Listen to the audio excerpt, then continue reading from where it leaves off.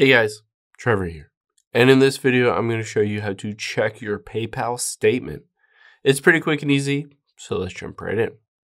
Now, let's open up the PayPal app here, or of course, you can go to paypal.com. Once we're in here, we can find your entire statement for tax reasons, either monthly or yearly. Let's tap on your profile icon at the top right. And then all we need to do is scroll down and you'll see statements and taxes. Tap on that. And you can see it uses my Face ID to unlock all these statements. You can see tax documents if you needed them for tax reasons. And then all transactions, let's tap on that. This will show you the ability to download them either for the year or by month. You can see 2024, 2023, and 2022.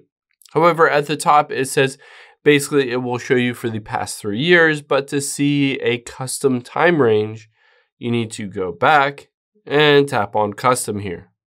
And from here, you'll be able to just choose the specific date range. Of course, you can choose the export format to either be a PDF or a CSV. If you wanted to bring this into Excel or Google Sheets, you can do that with a CSV. So on here, you can customize exactly what you do and don't need in any of those statements.